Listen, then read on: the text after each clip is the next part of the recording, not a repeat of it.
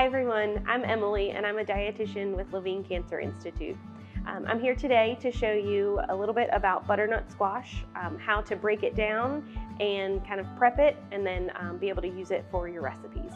So the first example that I have is the steamer bags that you're gonna find in the frozen section in the grocery store. Go ahead and pop them in the microwave, get them nice and tender, and then you can add them at the end of the cooking process of the rest of your recipe. This is just an easy way when you're kind of short on time to just go ahead and add some of the vegetables in there. Another way that you can find butternut squash in the grocery store is going to be these clamshell pieces that are in the produce section. And I really like these because you get the fresh vegetable benefit, but at the same time, you don't have to be the one to cut it apart and chop it into all these tiny little pieces. You can add the olive oil and the seasonings, then put them out in a single layer on a sheet pan, pop that in the oven at about 400 degrees for probably 20 to 25 minutes.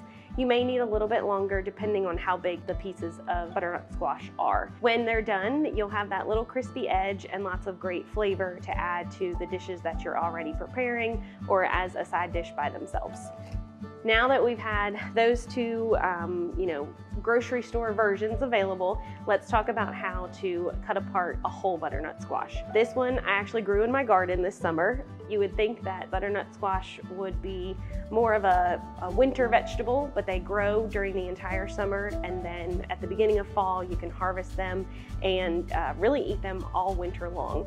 This is a pretty typical size butternut squash. You will find that there's sort of a cylindrical neck and then more of a round bottom to it. When you're picking one in the grocery store, it's a little bit of a roll of the dice, unfortunately, to know if it's going to be a good one. But one thing that I have learned is that most often, as long as the bottom is a light brown color and not black, then everything inside will be good and you'll be able to eat it. We'll talk a little bit about what the signs are once we get down inside to make sure that it is a good one. I always start by going ahead and kind of breaking them apart in the middle.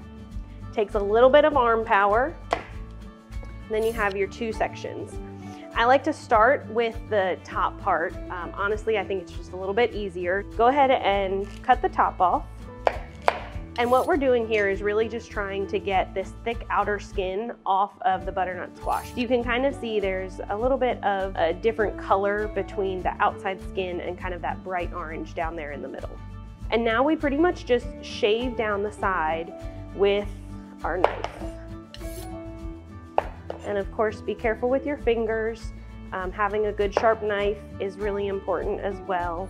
And it doesn't have to be perfect, but the more that you can kind of get that, same color to show through, that's how you know you really get the outside skin off of there.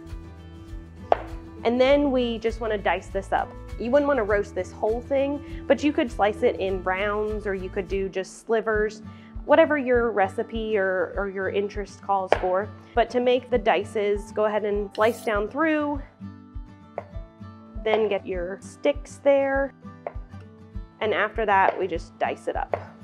And that's how you would go through to cut this entire piece. Now the outside skin, you just can either compost or just throw it away. And when we do the bottom, you're gonna go ahead and chop that bottom off just to get a flat surface. And then the same idea where you sort of shave off, you just have to angle your knife a little bit differently here.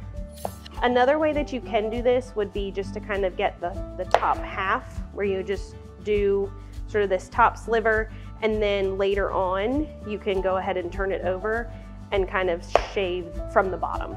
Once all of that is done, you'll go ahead and slice through. So you'll see on the inside where the seeds are, very similar to a pumpkin, just a little bit different, a little bit smaller. You can go ahead and take your spoon and scoop out that inside part. And then of course we would have already taken the skin off, and now you can just go ahead and chop this as well. And you always want to try to get any chopped vegetable as close to the same size pieces as possible when you're roasting them or using them in a recipe, just because they're going to cook more evenly. A piece that is very tiny, so maybe this one, for example, will be much faster to cook than one like this, and then you just have some varying textures in your recipe. So always nice if you can get them about the same size when you're using them in a recipe. So that's how we would break down the butternut squash. We really appreciate you watching, and be sure to check out the other videos.